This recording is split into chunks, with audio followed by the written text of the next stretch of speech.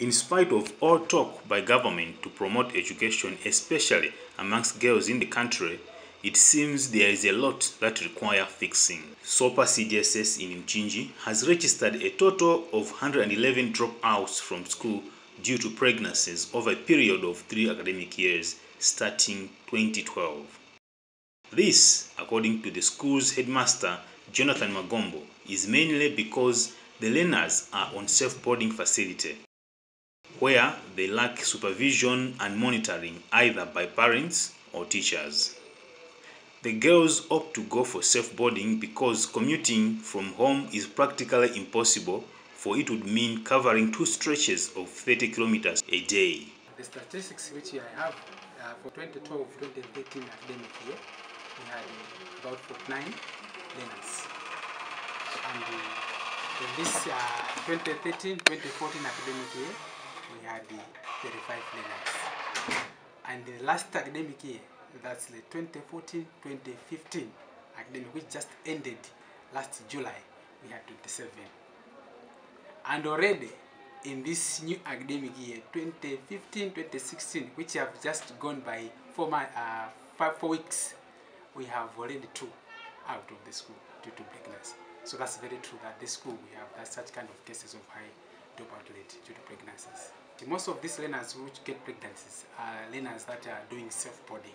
So where they're doing self-boarding, they have no security. They are under us as teachers when they have come to school, maybe from 7:30 up to 5 o'clock, being a community day on the school, where the policies, like, they are coming from their parents, but in actual sense they are coming from the homes which they are managing themselves, and others take advantage of that vulnerability status, and then they end up getting into such kind of pregnancies. One of such girls who delivered her baby on 1st October, Mercy, says that insufficient resources led her to indulge in unprotected sex with a man in the school's vicinity who started taking care of her financial needs.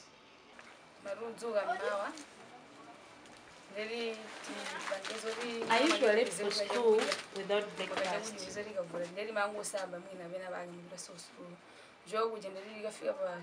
Sourcing relish was another challenge. Then I found myself a sexual partner to finance that, and at the end I became pregnant. However, my passion for education is still there.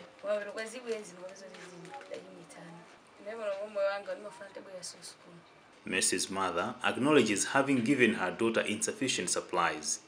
In spite of her disappointment with the development, she hopes Mercy can still go back to school.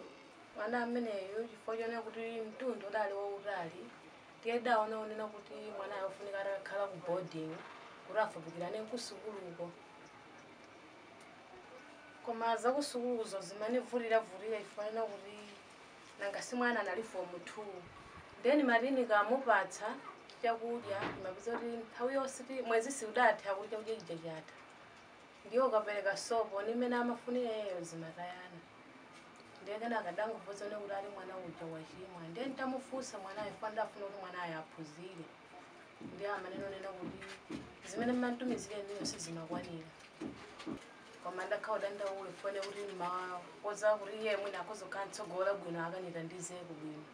Unless hostels are built at the school, more girls shall continue getting pregnancies because men in the neighborhood abuse these girls without fear, so much that even landlords do fear for their lives.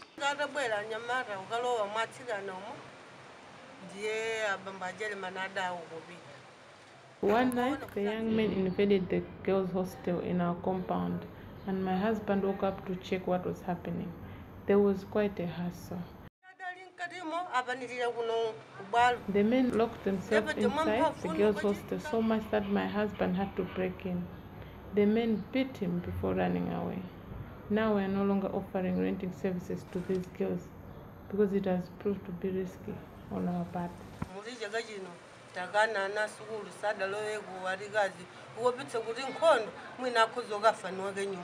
Life at Sopa CDSS is so unbearable for all self-boarding girls because apart from the risk of pregnancies, the girls have to spare time for drawing water from the learn borehole, wash their dishes and clothes and go to school. Yet, they are also expected to do studies during their free time.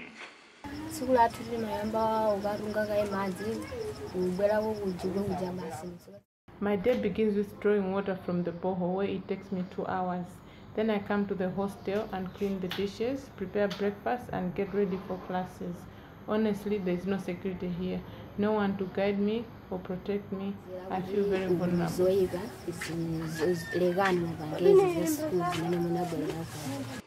For Nation Online, I am Jacob Nankonya.